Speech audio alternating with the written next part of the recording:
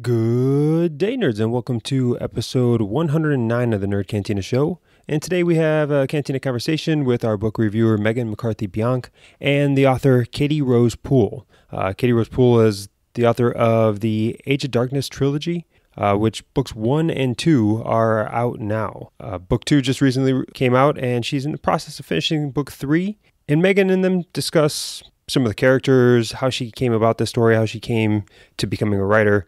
If you're a fan of Katy Rose Pool, welcome to the Nerd Cantina, and we hope you enjoy this in-depth discussion on some of the characters and the development of these stories. And if you're new to Katy Rose's work, this is a great interview. It seems like, and Megan and Katy had a good time putting this together for the group. So hope you enjoy the listen. Okay, we are here with Katy Rose Pool, author of the Age of Darkness series. Thank you once again, Katy, for joining us today. I know it's probably been a busy and unconventional, press route, routine for you this time around. So appreciate you, coming on our show, and then also, just helping us to offer our readers and listeners a little something, deeper into what you're offering in terms of the story and the world that you presented with us or for us. So thank you. Oh, thank you. Yeah. Okay. So, all right. So this book, these first 2 books had some layers. As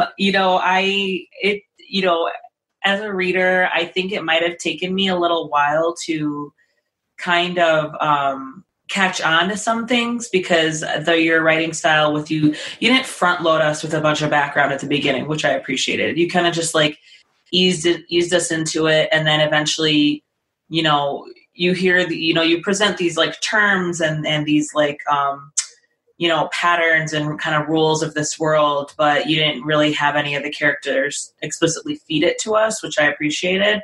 And then eventually I started to connect the dots and I started recognizing terms and names for things and characters, because there's quite a bit to follow along with. But once the reader gets the hang of it, at least in my opinion, it's pretty compelling. And it was just so well written. There's, like I was saying, there's just a lot of layers, I feel like, and, not just with the world, but how all these, pieces are playing a role and how the characters are playing a role in the bigger picture. And, I was just, once I got into it, I almost couldn't put the book down. So, I have some questions on everything I just, said to you. So, so how about let's start with the basics of maybe go into your background and, how you came up with this story, your idea, or the world that you, of these 5 characters, and the whole, maybe not, you don't maybe necessarily don't have to go into the prophecy, but I mean, obviously that's a huge part of it. Sure. So how did you come up with all this stuff? Yeah. So my background essentially, in terms of writing, I have been writing stories and specifically fantasy stories since I was very, very young.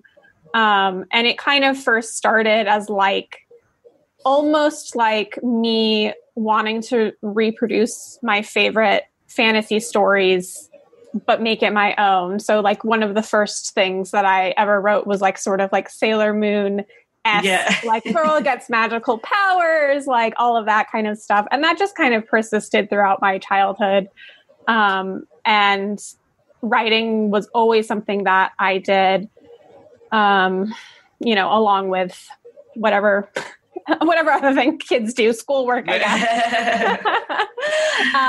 But I grew up, my dad is a screenwriter, so it was interesting to have that in my life, the knowledge that writing is a career. Yeah. From a very young age, that was something that I was cognizant of, and something that I knew that I wanted to do, and specifically knew that I wanted to write books. So that's kind of my background. And in terms of how I finally did write a book and got it published, the idea for the Age of Darkness series, I always kind of struggled to answer this question because I feel like it wasn't one idea that sparked the book. It was a lot of different little ideas that all slowly came together.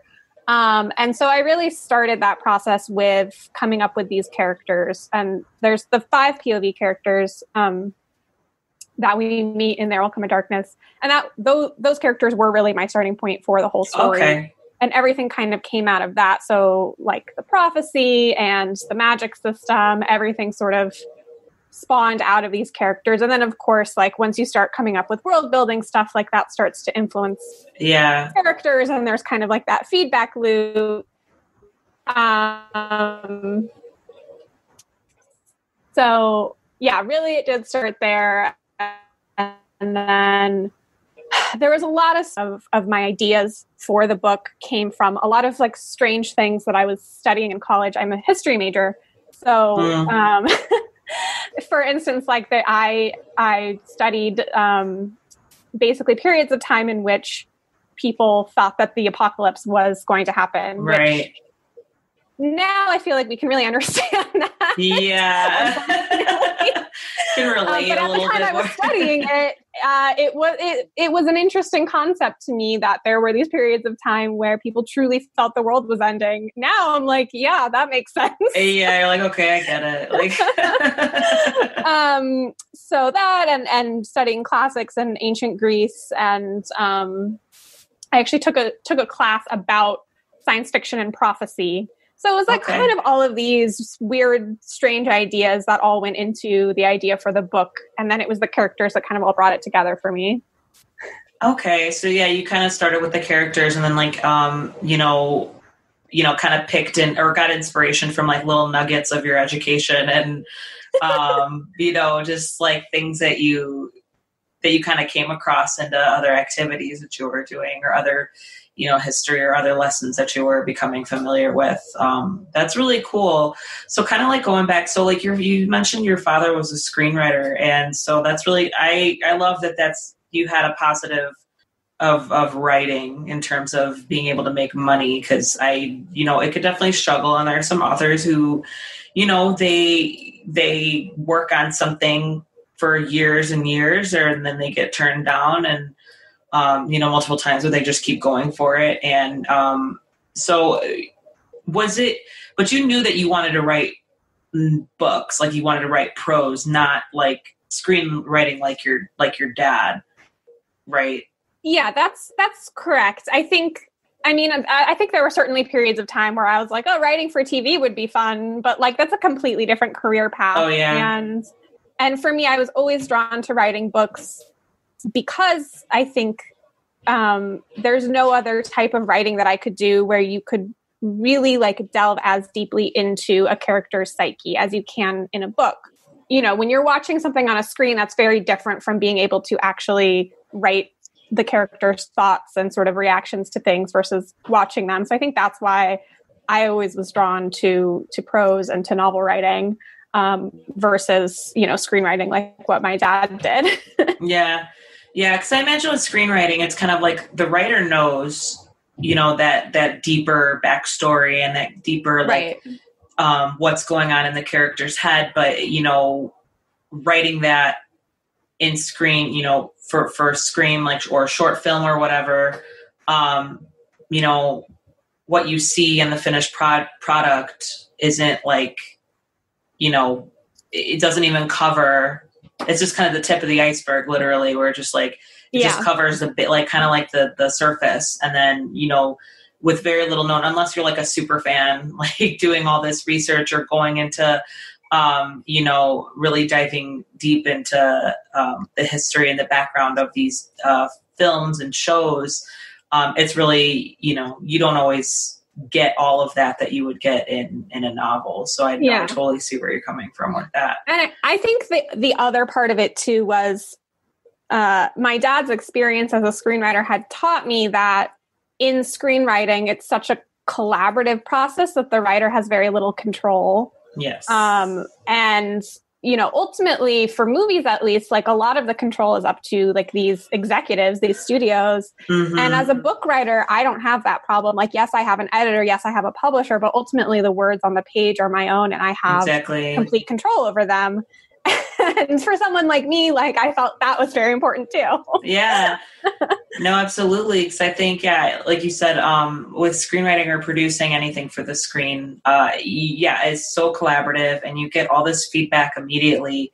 And there are so many cooks in the kitchen. Yeah. And whereas, yeah, like when you're writing a novel, the collaboration is kind of like in phases where you can, do a draft and then submit it. And then it either, gets chopped up or maybe not so much. Like if it's working really well, then maybe there's very little feedback in terms of like a need for improvement. But yeah, in general, it's, if you're writing for screen, there's like so many other people involved and for the finished product. Whereas if you're an author, I think, and you also like, you have more control over, because it's your baby, and you have more control over what's coming, and like how you're presenting it to the world too.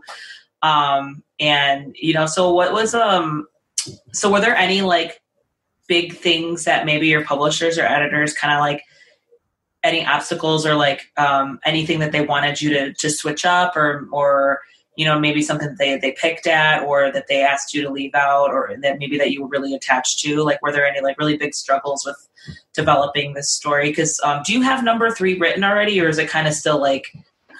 So I do have a draft of that. I'm actually revising it right now. Okay.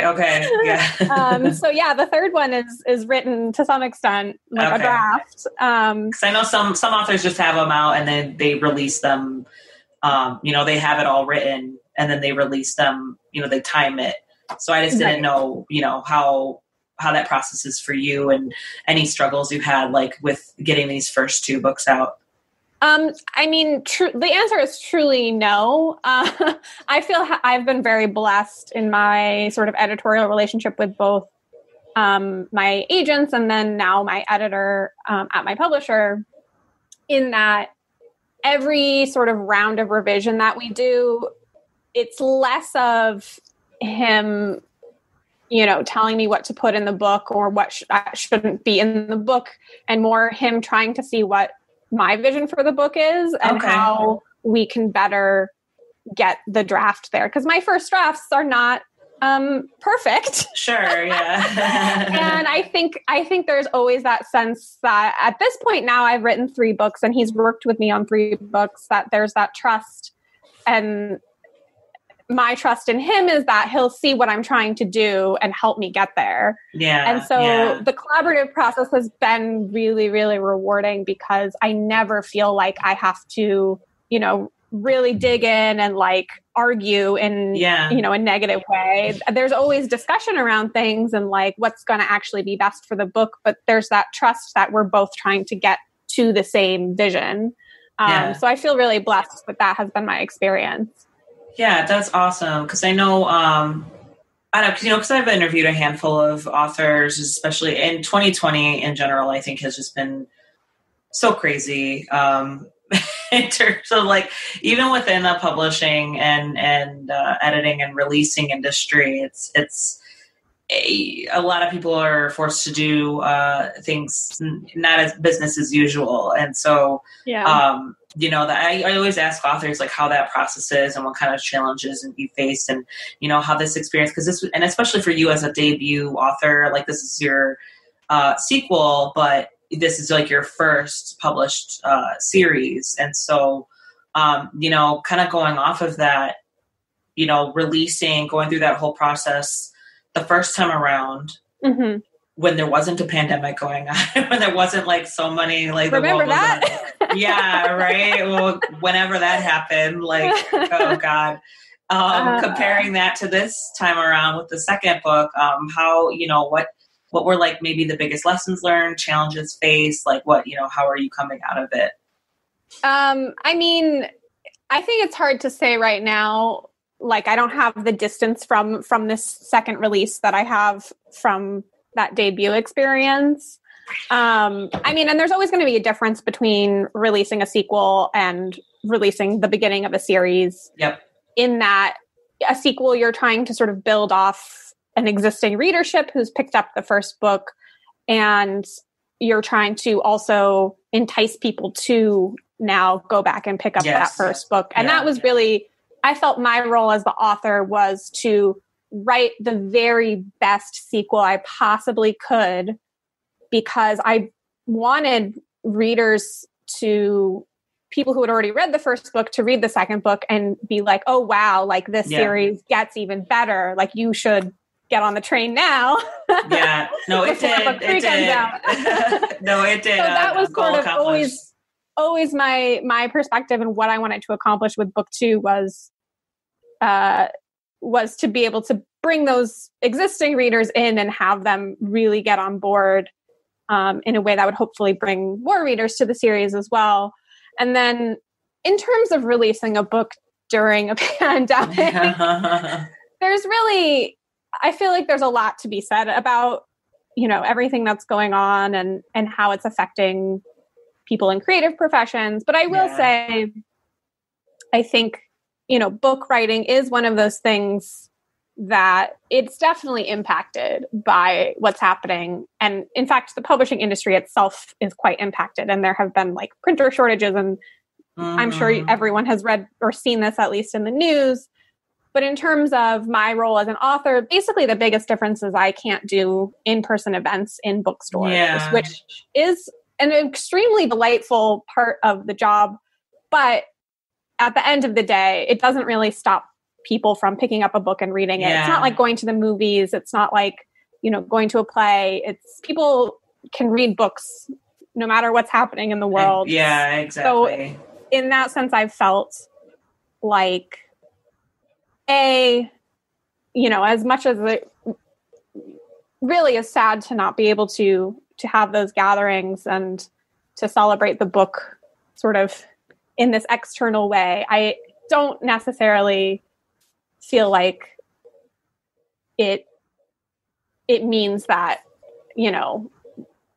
people aren't going to read the book and they would have otherwise, or that it's impacted in such a larger way, which is good. And I also hope, my hope is that people who are picking up the book and reading it, it's bringing them some amount of solace or joy during this time. And it is a book that on the cover it says, "Let the end of the world begin."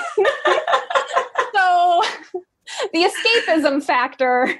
Yeah, right. I'll say, despite that, to me, it's a very fun book.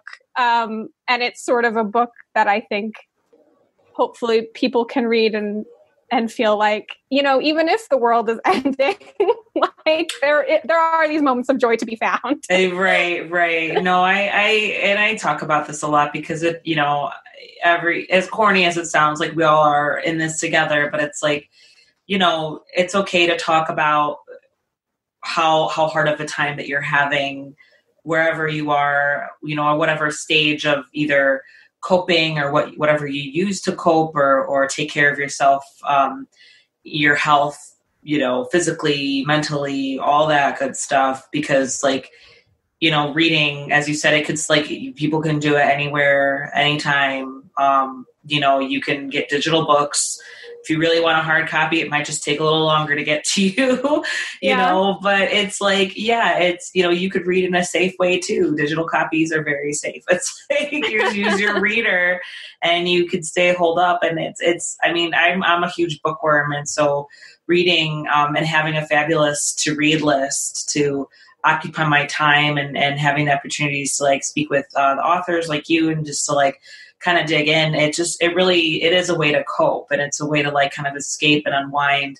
And even if it's a little too timely in terms of what's going on, it's still kind of I can relate to this person, or I can relate to this situation, or I kind of identify with this character a little bit because, for whatever reason, And that's what I really enjoyed about this book too, is because it kind of makes sense that you kind of started with the characters first, and then you kind of built this story and this plot and all these little interesting pieces and how they fit together around these people. Because I'm a sucker for character driven and character development, and that's what I loved about this second book is because As the Shadow Rises, whereas the first book, you're introduced to these individuals, and you get to feel kind of, there's little foreshadowing in there of like what they went through. For some of them, at least, some of them, it's kind of like you learn really quickly. And then with others, it's like, oh, like, wait, are we going to learn more about him or her? And, but that's great storytelling. And then the second book, you really see, like, my heart hurt for some of these people. It was like with Jude, it's like, dude, it's okay. Like, oh my God. Like, I felt so bad for him. Like, he's just, he's just so torn in between, like, his obligation when he's like grown up, believing and he's grown up. There's like this, like, expecting his life to be a certain way and learning, like, no, this is my place. I'm the only person, like, there's nobody else who can take on this responsibility. And then he's just like struggling with such an innate, like, human desire, like, and it's just so struggling with it. And it just like broke my heart. And then with like, and just with like, the sisters, Afira and Baru, with Afira, it's kind of like, I don't want to say she's backpedaling. She's definitely growing as a character, but it's almost like she's kind of like spiraling down further. Breaking Bad a little. Yeah. She was not that great to begin with. No, exactly. Like, there was still something where she was just very, like, it's to the point, and she was just kind of like, well, tough shit, this is life. And but the second book, she's kind of like, it's dialed up to 100. She only has one goal in mind, no matter what. And it's so, like, heartbreaking that, she's just, at the end of the day, she just, like, is looking out for her sister. And then her sister has to, like, live with that burden, knowing that everything Afira does is for her. And then it's like, and then there's, like, the reader, like, we're kind of all learning all of these implications of, like, how they fit into the big picture. Mm-hmm. But then, it's almost, there was at times where the reader kind of knows more than the characters themselves, or it's kind of like, I don't know, there were times where I was, like, screaming in my head, like, oh, come on. That's kind of the fun of writing with multiple perspectives too, is being able to feed information to the reader that the character does not themselves have. Yeah. And to have those moments of tension where the reader knows something that is going to impact a character, and you just are waiting for that to happen for them to find out. Right. And then and then it's, so, like, going off of that, so, like, which characters were more difficult to develop, or maybe, like, you had more of a challenge fleshing them out, and then which ones were easier or maybe more fun? I'm assuming all of them were fun to flesh out, but, maybe which ones were, like, the most difficult and which ones were a little bit easier? Yeah. Well, I think it really shifted from book to book. So with the first book, I really enjoyed writing Jude's character quite a bit, because kind of all of the stuff that you mentioned about him sort of really trying hard to fit into this role that he believes he's destined for, but at the same time wanting things that don't really fit into that destiny. And writing that struggle, there was just something about that and the way that he thinks about his duty and his feelings that is always really interesting for me to dig into. And that was true for book 2 as well. Anton, I think, was a little bit more of a challenge in book 1. I absolutely loved writing his whole arc in the first book, because I'm trying to do this without spoiling. Without any spoilers. Yeah. Appreciate it. Because there's sort of this sense that he's really haunted by his past. Yeah. By this abuse, essentially, that he's undergone from his brother. But there's also a sense that the reader has that Anton doesn't quite understand everything that has happened to him. And he is sort of running from this thing that he doesn't fully comprehend. Yeah. And so writing the balance of that, of what, being able to hint to the reader that there was this sort of larger story to Anton's past without Anton really knowing that was really challenging. Yeah, but really, really rewarding to write once I felt like I found the balance of that. And then, of course, once you get to the moment in the book where all of that kind of comes together and he's able to really reckon with his past, was super fun to write. I should say it was cathartic to write, I guess. And I think Ephira consistently is a difficult character to write, and particularly in the second book, as we have sort of already mentioned, she has sort of this downward spiral that happens. And that felt really important for me to show because her whole life has been built for taking care of her sister and protecting her sister. And so it was, I think, really interesting for me to dig into what happens when she doesn't have that anymore and what happens to her and what choices does she make. And it turns out the choices that she makes are just the worst choices possible. Yeah. Which was actually really fun. It was challenging, but it was fun to write a character who is truly, I think, like self-destructing in certain ways. And seeing, is she going to be able to pull back from this? Like, is she going to be able to figure out a way forward? Because I think that's something that, it's relatable in some sense to anyone who has sort of had those tendencies or who has undergone like a really intense grief and had to work through it somehow. So that was, again, one of those things that was challenging, but also fun for me to write. And I think that kind of speaks to who I am as a writer, which is I'm always trying to tackle these storylines that are really, really challenging. But that ends up being what I enjoy writing the most, because once I do feel like I get it right, or I at least get it close to right, that's like the most rewarding thing for me. There's a storyline in the third book that I will not talk about, but it has to do with something that happens at the end of book 2. And it is one of the most challenging things I have ever written. And so right now I'm in the stage of like, why did I do this? Like, why did I go here? So we'll see what happens, but I'm hoping at some point it'll click. I'll have that moment where it clicks and I have the really rewarding feeling of getting it right. I mean, you've been doing it, I would say, just strum up that confidence, because if you go through that stage every time and you come out of it like, bigger and better and relieved and accomplished, then just trust yourself that it'll happen again. As much of a struggle as that is, just be like, no, it's okay. I've done this before. I got this. Like, it might suck in the process, but the end result, I would say if it's kind of a ritual for you, like it is, it very much is. It's like a very self-flagellating, like masochistic ritual. Right.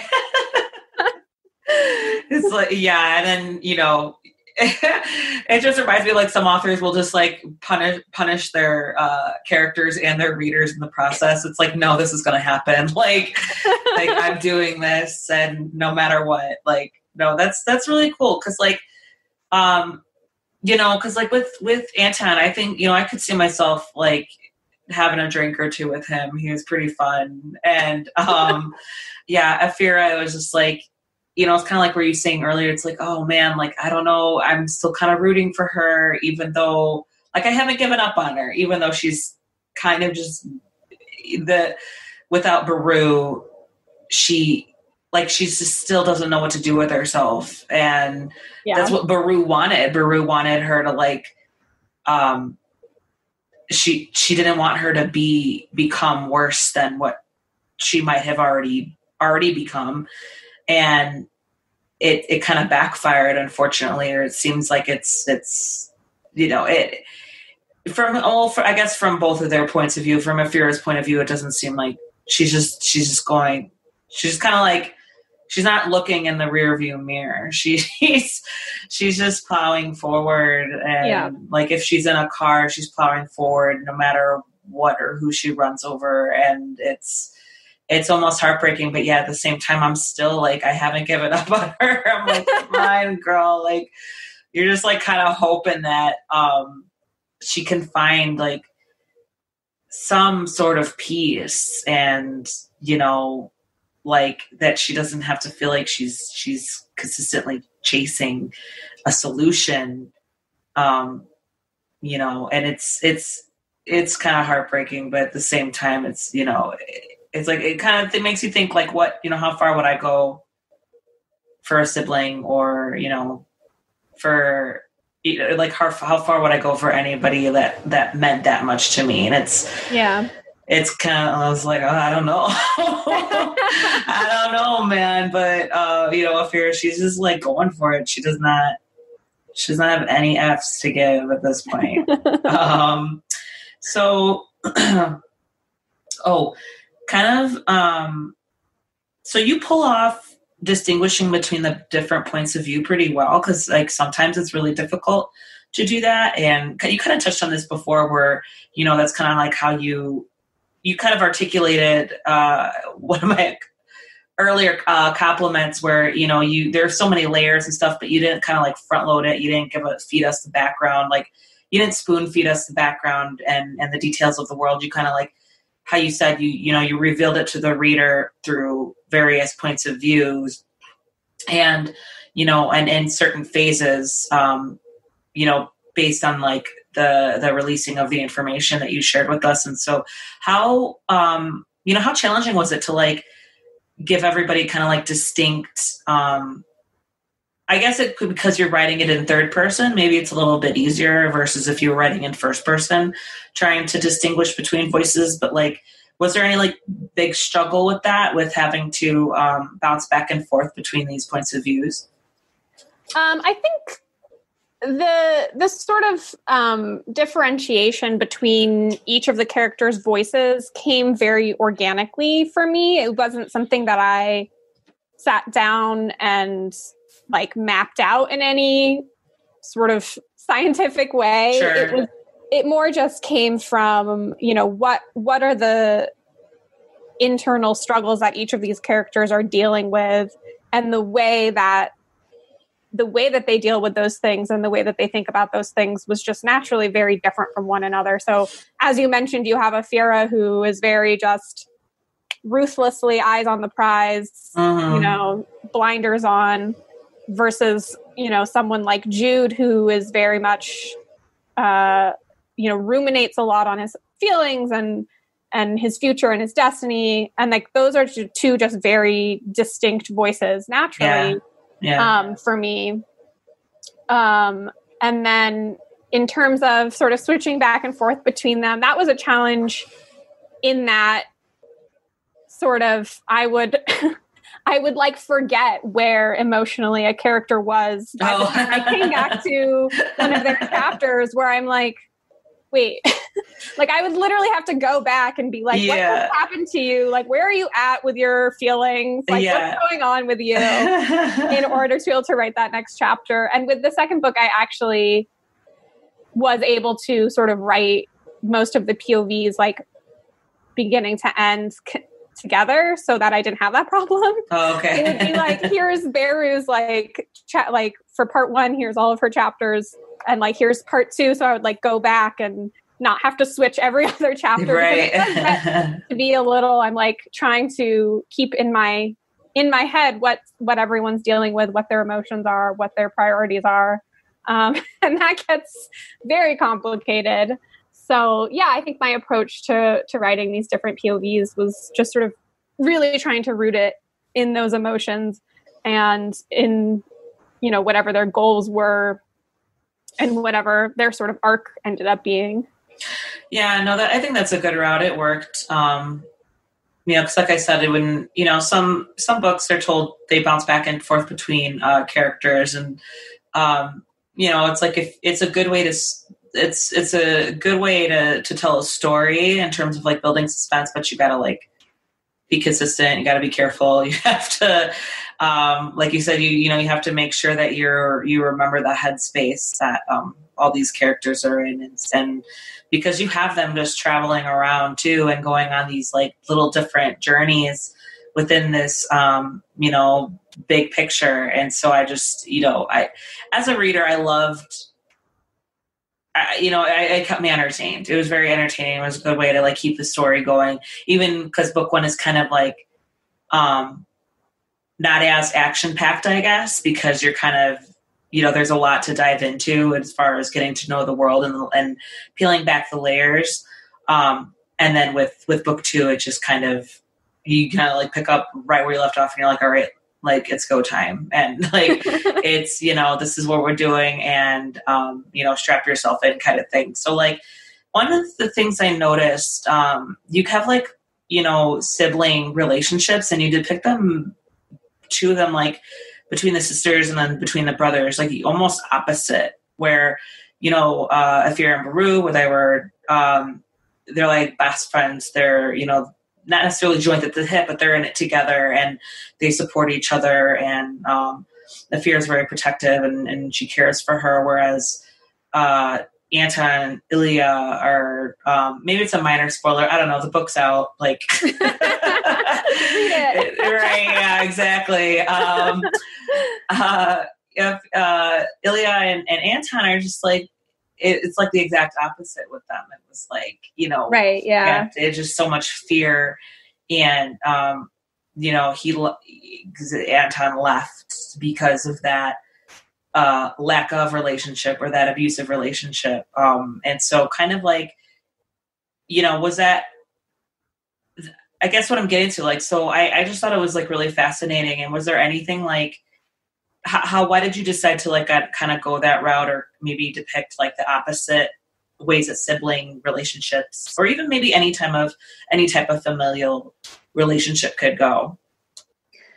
Yeah, I mean, I think it wasn't necessarily a super conscious decision at the outset. I just naturally like to include sibling relationships in my work because I have siblings and those relationships are important to me. Mm-hmm.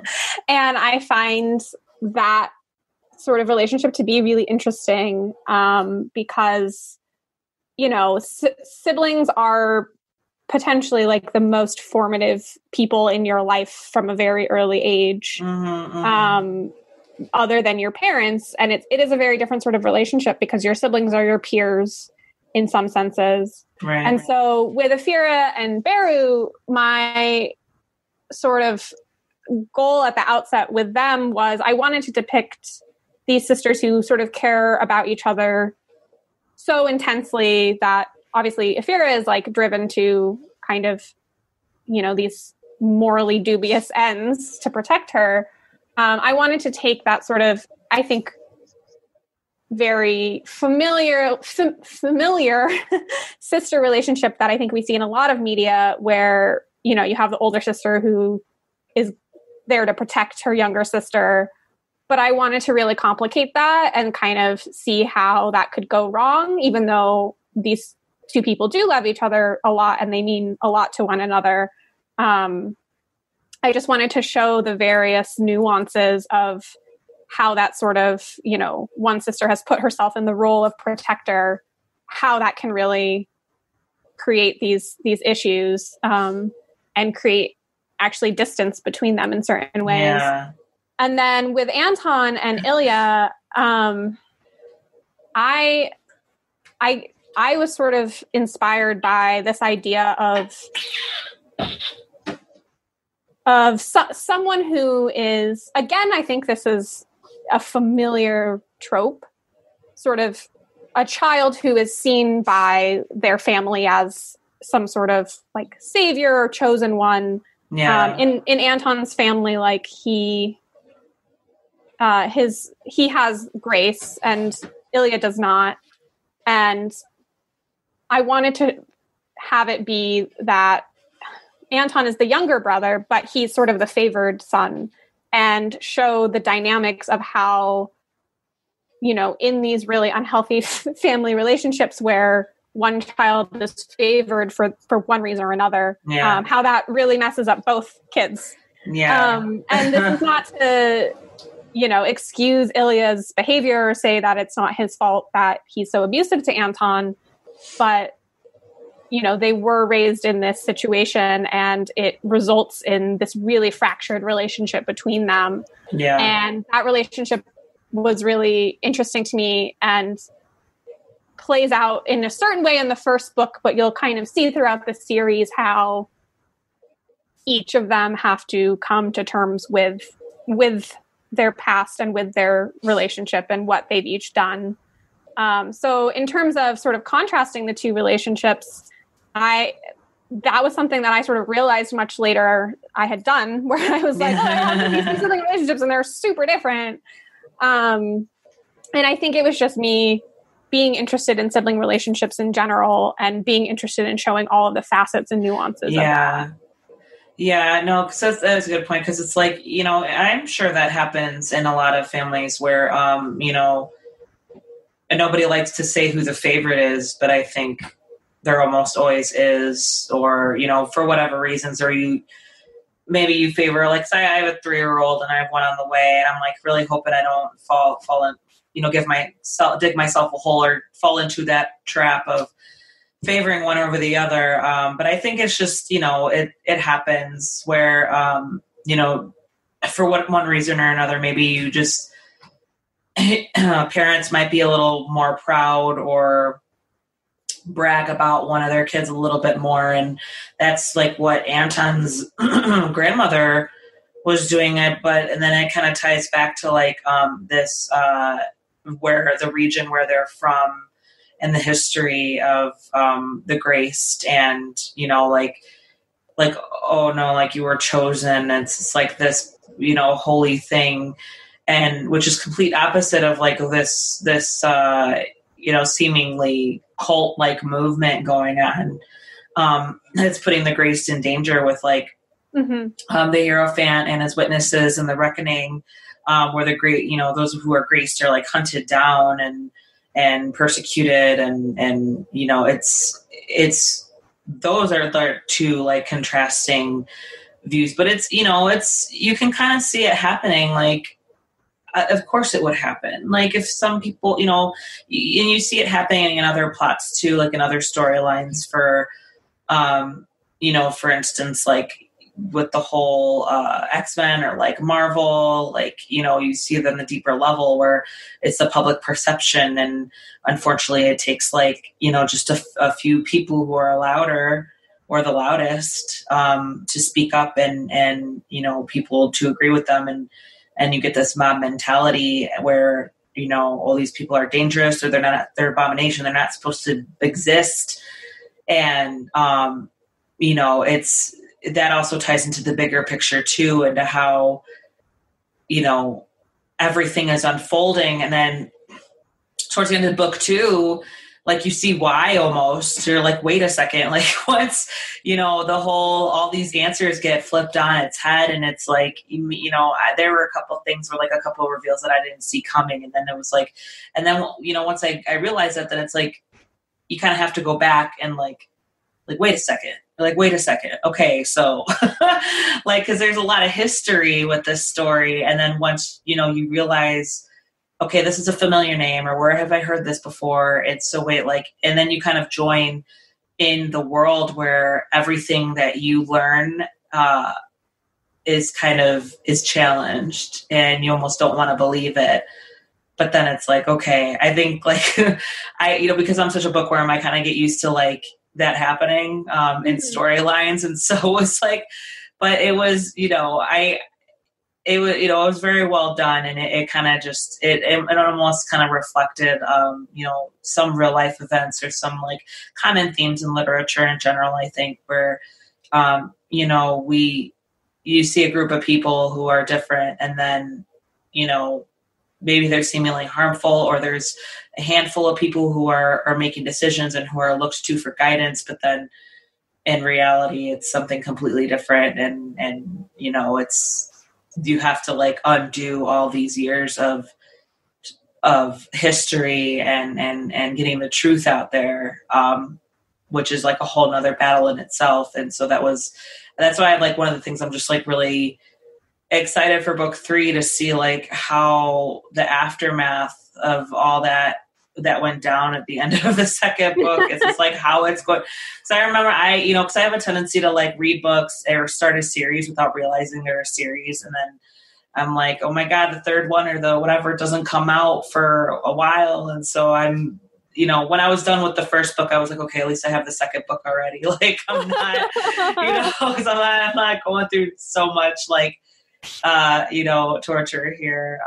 But it is what it is. And no, I'll ramble on all day if I get to it. But I appreciated that, and I thought that was really interesting how you kind of tied in how some of those events unfolded, and it kind of it kind of reflects what I think what we see a lot, not only in literature but like in real life too. And then you're putting the people maybe in real life situations, but like with extraordinary circumstances, and when you kind of just go from there, it's like it could be mind-boggling, but at the same time, then you still find a way to relate to these individuals and the pain and the anger and the grief and the struggles that they're going through, like not with other people, but with themselves too. Yeah. And it's, what were the most difficult scenes for you to write? I actually just wrote a scene like this in book 3. So this is like top of my head answer. Any scene where there is a lot of characters and a lot of POV characters in particular, and they're all trying to do different things.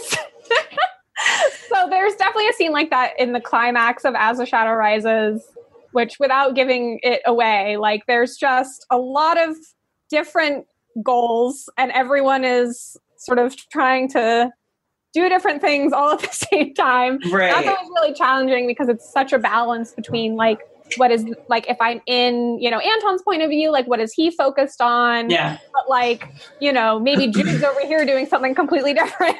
He's like over, and like it's one of those things where I do think about the difference between book writing and movie writing, because like in movie writing, like if you watch like, Avengers, Infinity War, whatever, you can have like 12 characters and they're all fighting and the camera just pans. Yeah, right. Everything. Like sometimes when I'm writing those scenes, I'm like, I really wish I could just pan the camera. Right. But instead we're like in this one character's perspective and they're focused on what they're focused on. So that's what I need to show the reader and find ways of building in the other layers of action that are happening. Those are always super, super challenging. And then I always really struggle with like the opening chapters of any book. For some reason, I'm a rare writer, I think, who really enjoys writing the middle part of a book, which I think spills over into my series structure too, because I really enjoyed writing the middle book itself. Where I just like middles because they're so like messy, like everyone's, problems are going awry and like I don't have to resolve them yet. But like everything's just a mess. And the reader hopefully is like, what is going to happen? Like, how are we going to get through this? That's fun for me to write. Beginning is hard because it's sort of laying all of that groundwork and making sure that, I am setting up things properly such that there's that payoff by the end of the book. Yeah. Yeah, no, that's one thing I liked about the end of book 2 is there's a lot going on, and it's like before you know, we're switching viewpoints, and then we're like, oh wait, okay. And then I think I caught some of that too, where like you wish you had a camera to just like write it for you almost, like or to show. Like, well, here's where everyone is. Like, let's just see what they're all doing in like a 30-second pan. Exactly. No, I could see how that was a challenge too. But it's almost like it could be a little fun, like kind of maybe once you get going, but getting it on paper and making it make sense too. Because it obviously makes sense in your head. And so, yeah, it sometimes requires a lot of like diagrams.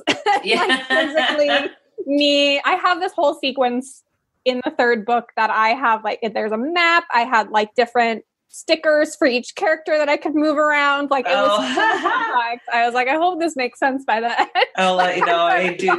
Do what you got to do. Like whatever you got to do to tell your story. So I know we're wrapping up here. I'll just answer a couple more questions. So Which character do you feel like you relate to the most? My answer would be none of the POV characters. Okay. It is actually the nameless woman, who is a more minor character. We meet her in book 1. She kind of shows up again at the end of the first book, and then she has a larger role in book 2. Okay, good. I really enjoy writing her because she's constantly just like giving vague sort of directions to the characters and drinking wine. And that's really the key for me, is like her life is just, she just kind of goes around, like just travels the world, drinks wine, and gives these like very vague, sort of mysterious answers to questions. So she's like sort of my self-insert character in that I'm the author. So I'm sort of, helping the characters along in that way. But she does actually, her character, there's like a much deeper level that even in book 2 we have not learned yet. Right. So that's also really fun for me to write, that really kind of mysterious, like what's actually going on with her. So funny. No, I know. It's like I liked her too, but she was very frustrating because it was like, obviously she knows everything that's going on, and like what's going on in her brain is she's just like wanting to slap Anton across the head and be like, dude, like what? Get it together. Yeah. And she just shows up in the nick of, it seemingly perfect times. And then, she answers that are just kind of like, but she kind of has attitude. It's like, what? This isn't it obvious? Like what? And no, I appreciated her, but I'm glad that we're going to get a little bit more of her in book 3. Because she, whenever she showed up, I was kind of like, okay, what now? Like, are we going to learn more, or are we just going to get frustrated? Because it's like, this is either one or the other or both with this woman. So, no, I liked her a lot. Obviously trying to be maybe a little bit spoiler free, what can we look forward to in the final installment of the trilogy? This is, I think, the first time I've had to answer this question, which is kind of exciting because usually I'm having these conversations with the assumption that no one has read book 2, but now it's been out for a couple weeks, so get on it. No. Yeah, exactly. So the third book, I think you can expect the stakes to get even larger than they did in book 2. I don't think it's a spoiler to say things get pretty apocalyptic in the world. I think, without being too spoilery, I think book 3 was really, really fun for me to write, because I kind of finally got to write all of the characters together, working toward a common goal, which throughout the rest of the series, that does not happen. They're all kind of on their own journeys and have their own quests. Yeah. But in book 3, because of what is happening with the worlds, like their stories really do converge, and they really do have to figure out, how to work together. And they still do each have their own agendas because, of course. Yeah, right. So writing that balance of them working together, but maybe having some very different ideas about what and how to achieve. Yeah. That's always really fun to write. And so getting to write all of those dynamics where you're like, you don't really get to see like Hassan and Ifira interact a lot. Right. Books, but finally in book 3, I get to explore all of those dynamics between all of these POV characters who, we've come to know so well throughout the first 2 books. And that was super, super fun for me to write. Yeah, because in books 1 and 2, you kind of, some of them meet, and interact, which was really fun. But I love it when patient readers are rewarded, and when there's like all these different lives that maybe they don't seem to be connected at first, but they're like totally connected. And then we get to see how, different characters interact with one another. And especially when it comes to, saving the world, essentially. To put for a lack of better words, but like it is what it is. And so I'm really looking forward to it. And this is probably one of the better, series, first two out of three installments I've read in a while, just because, like I said, I'll give you all the kudos for having so many layers going on and revealing them appropriately and pacing the books well enough to where even if there wasn't a lot of action, the reader's still learning, and everything, all the details are pretty important, later. So no, I loved it. I can't wait for the third book. I'm impatient already. And, thank you so much. So the book's out right now. By the time this interview comes out, hopefully we'll have you'll have more like, readership where I don't have to feel like,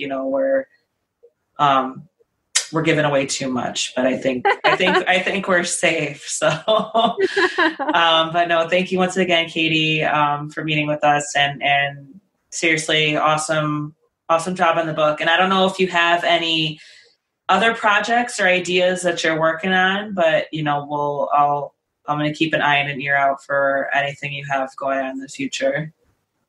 Thanks so much. Yeah. Awesome. Thank you. And thank you again for listening to episode 109 and this Cantina conversation. We hope that you'll take a moment to support the podcast by just giving us a like and a share, and specifically a rating and review, as that'll help us grow. That'll help us to find some new audience and get these author stories out there. So please take a moment to do so, and then join us again for episode 110 coming out next week, as we'll recap the weekly news as we do every Wednesday. All right. Well, thank you very much, and have a good one, nerds.